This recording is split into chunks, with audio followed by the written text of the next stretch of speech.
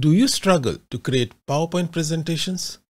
Wouldn't it be great if you could type a short sentence explaining what you have in mind and a presentation slide is automatically created for you using artificial intelligence, similar to ChatGPT? Turns out you can do that using a new service called WeSlides. Let me show you.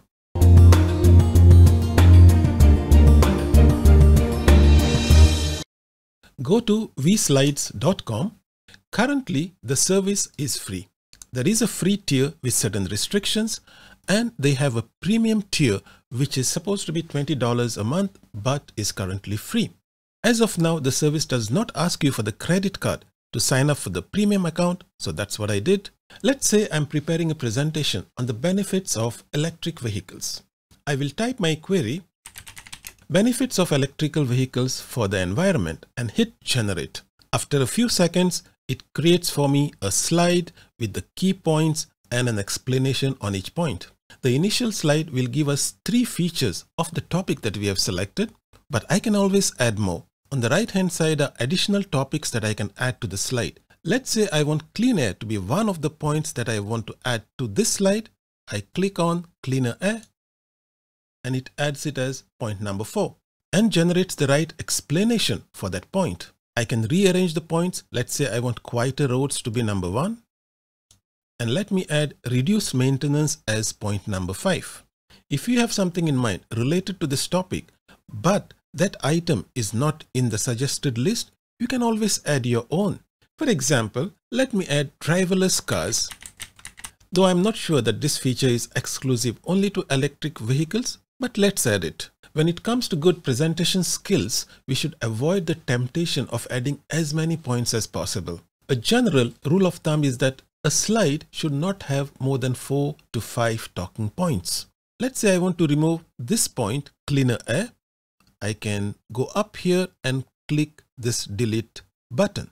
Also, let me remove this driverless cars point. If I'm not happy with the explanation provided, I can always ask the system to regenerate the response. Move the mouse over here and hit this regenerate, and you will get a different response for the same point. That's the power of generative AI. If I want to change the look and feel, go down here and select templates. As of now, there are only 3 templates available, but there is a promise of more coming soon. Let me choose this darker template, and the elements in the slide are changed to reflect that template. Let me hide the template. To configure other generation parameters, click on the settings. The first is related to the tone of the message. By default, it is formal, but let's say I want to make it simple, and the entire slide will be regenerated to have that kind of tone. If you want creative, you will get a different kind of response.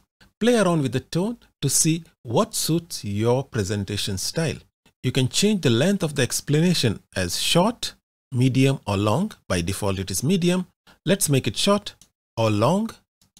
A good presentation skill is to have only the talking points on the slide, and this gives an opportunity for the speaker to elaborate on those points during his presentation. I like short. And finally, you can decide whether you want numbers or icons for each talking point. I prefer icons. Close the settings when you're done. If you want to see how this presentation will actually look in presentation mode, use this option and press escape when done. If you want to dig deeper into each talking point, you can do that.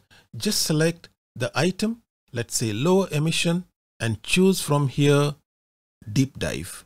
What this will do is it will generate for you a new slide on the talking point of lower emission. For this slide, let me change the length of the explanation to medium. I will remove the 3rd talking point and instead let me choose lower health cost. If I want to use the same template as slide number 1, select show templates and choose this slide.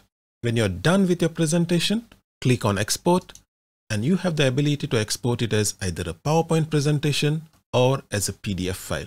You can also use the copy option, which will copy all the text into the clipboard. For now, let's export these 2 slides as a PowerPoint presentation.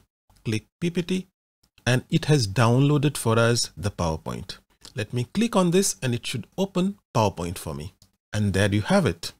So that's a look at a very interesting service that uses the power of generative AI to create for us PowerPoint presentations by simply typing a prompt.